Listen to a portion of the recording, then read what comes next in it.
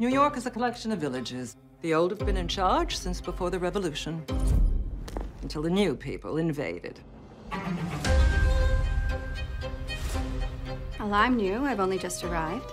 You are my niece, and you belong to old New York. George Russell is a power in the land. Before long, he'll put money into his pocket with every train ticket you buy. I think we should know the Russell family. We do not move in the same circles. Mama, you are incorrigible. I take that as the highest praise. How do you find your aunts? Ada is kind, but not clever. And Agnes is clever, but not kind. Mrs. Van Ryn and her sad sister were spying on me today. I don't know why you bother with them. I don't bother with them. I'm afraid New York can be quite challenging at first. We haven't found it so, have we, George? There is no challenge you are not equal to, my dear. We have invited Marion to live with us. She hasn't a penny. I cannot live within Aunt Agnes's confines. You must meet the right people in the right way.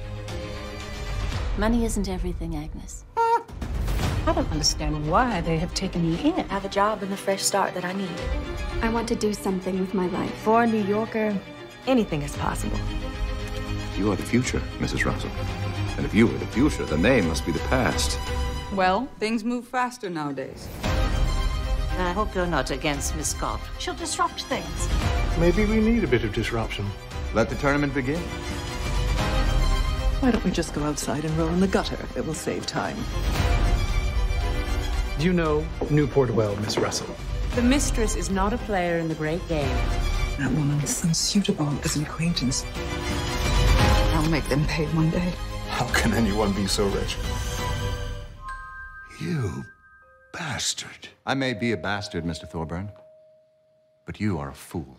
And of the two, I think I know which I prefer.